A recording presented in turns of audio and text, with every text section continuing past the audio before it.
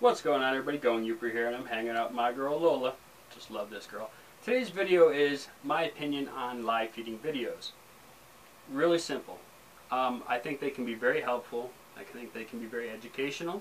I understand how some people would not like them. It is part of the hobby or the business, owning snakes and reptiles. No matter how hard you try, these guys aren't going to eat broccoli and carrots. They just won't do it. Therefore, you have to feed them what they eat. And that's mice, rats, rabbits, and chickens even. And that's just part of the game.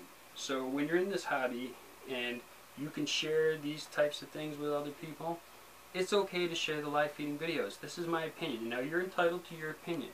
But if you're one of those people that don't like those videos, then I suggest don't watch them. I definitely don't watch things that upset me or that make me sad or upset or mad or anything else. I don't watch videos like that. And I suggest that you do the same. And it's okay.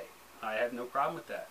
Now, people ask me all the time, well, how come you don't do feeding videos? Well, honestly, it's just a very busy day in my house. I usually feed on Thursdays, and I usually do all my house chores and outside chores and things like that on Thursday.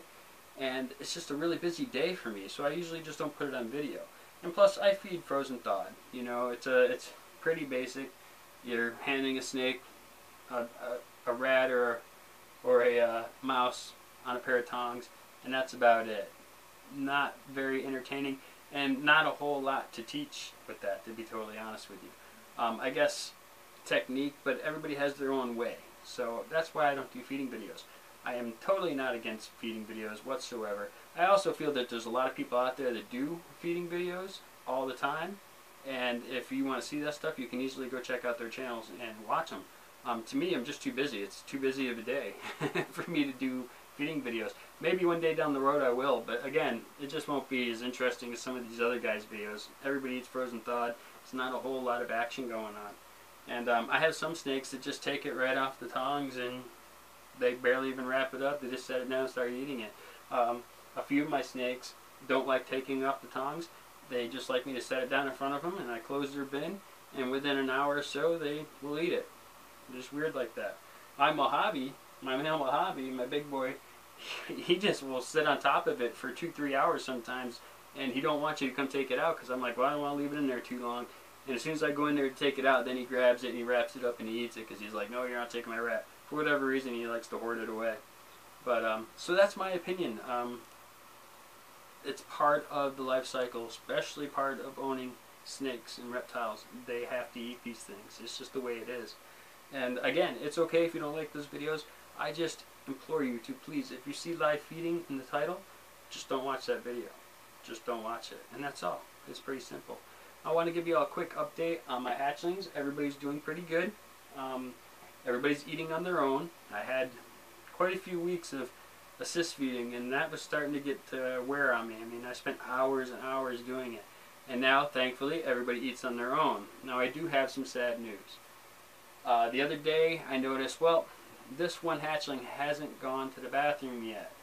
And it was worrying me because he ate twice, and this was about a month and a half after his second meal that he didn't pass any bowels. So I did what everybody should do. If your snake hasn't gone to the bathroom and you want to help it along, stick them in some warm water. Remember, not too hot. Some warm water, and that usually helps. I usually leave them in there 15-20 minutes or so, and that usually helps, and they pass. Well, it didn't help him. He didn't do it, so I checked on him the next night where I was going to set him in some warm water again and try it again, and noticed that he passed away. Now, I'm not really sure what happened or what the issue was. I'm thinking there might have been some digestive problems with that hatchling. These things do happen.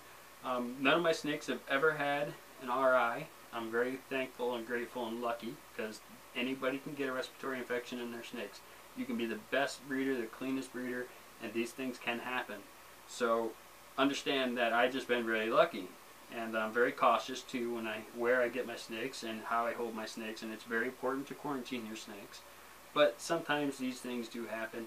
Again, I'm not really sure what happened with him, but I'm going to keep a close eye on the rest of the hatchlings and make sure that everything's okay with them. Everybody else seems to be just fine, but I'm still going to keep a close eye in case, you know, maybe another one shows signs of something being wrong as well, and then I will have to definitely run into a vet and get it figured out. So I want to thank you all for watching my videos. I hope this helped you, and please understand if you don't like live feeding videos, that's totally okay. You have that right. There's no problem with it. But again, these guys aren't vegetarians. They are meat eaters, and that's part of the game. So we have to do this, and it's very helpful when people do these feeding videos. So please smash the like button, subscribe if you haven't already. Also, hit the notification bell. That will let you know when I upload a video, be the first to watch it. And as always, I love you all. See me bye.